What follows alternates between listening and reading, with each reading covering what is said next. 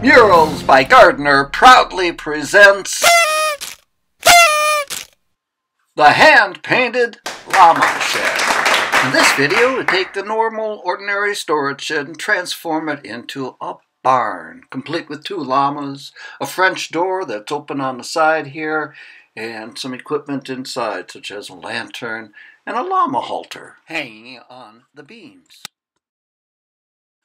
These are the pictures the client gave me to work from, a couple of pictures of llamas and the barn doors open there. And so as always, we start by creating what I call a cartoon, a pencil drawing of the images that I want to work from.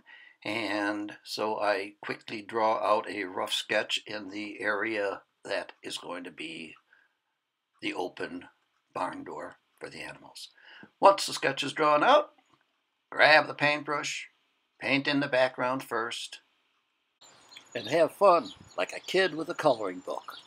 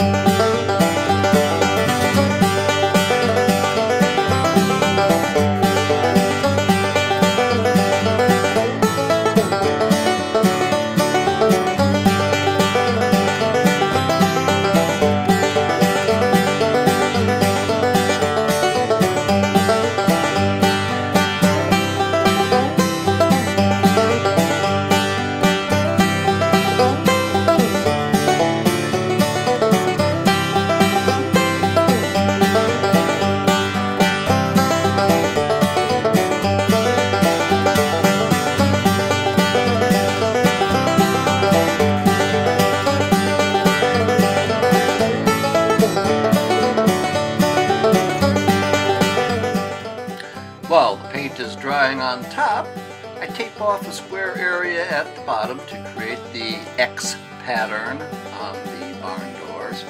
That's an easy thing to do using 2-inch tape. Tape off the square, and then I grab the airbrush. By spraying a light black pattern on the lower side of the tape, I create the illusion of shadowing. And after shadowing the box, shadowing the X, pull off the tape, and voila, we have a classic barn door.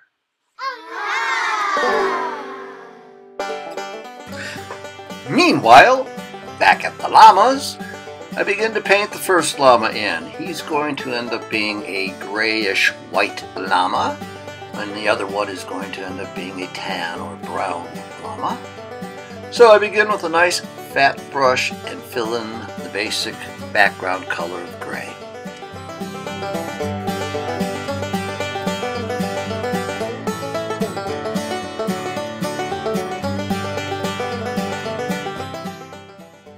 Give it a darker gray nose and a little bit darker gray mouth, a little bit of a shape for an eye, and we have ourselves a friendly looking llama.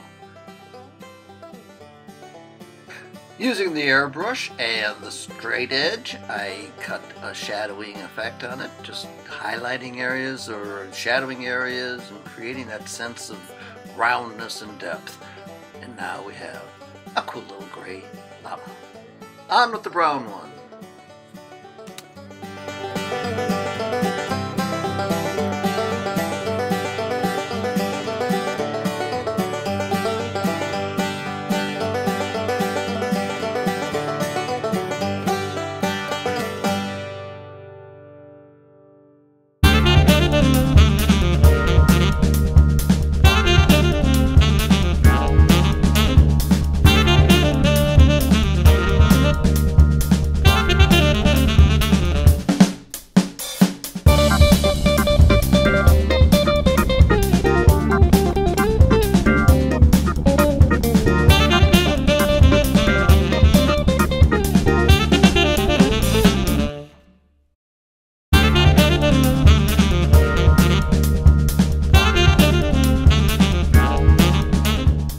love to use the airbrush to create that shadowing effect, the softness, the curves, and the warmth. It's a tool that allows me to work quickly on a textured surface, and it just brings things to life. Add a few details on the nuts and bolts that hold the door together, and wow, we've created this from this.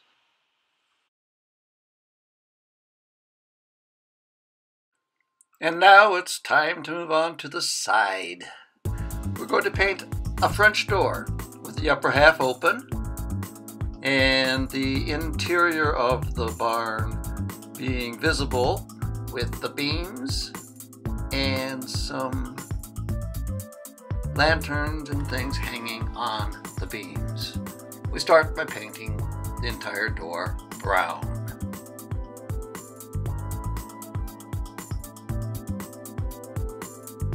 Then tape off the door as if it were open in the shape that it would be.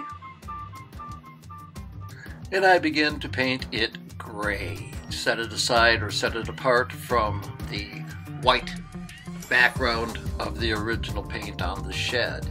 When I'm done with that, I add some doorknob and some hinges, and we have the basic French door.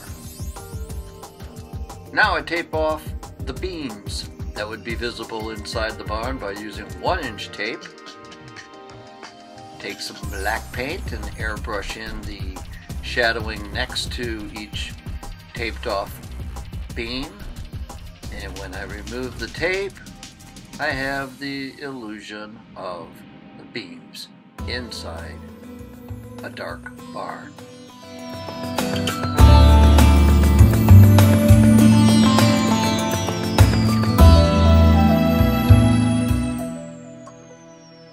Add a bit of shadowing to darken the areas, a little bit around the doorknob and the lock, some on top of the hinges. Hang up a lantern and the llama halter, and there we have a llama barn from this to that. Thank you.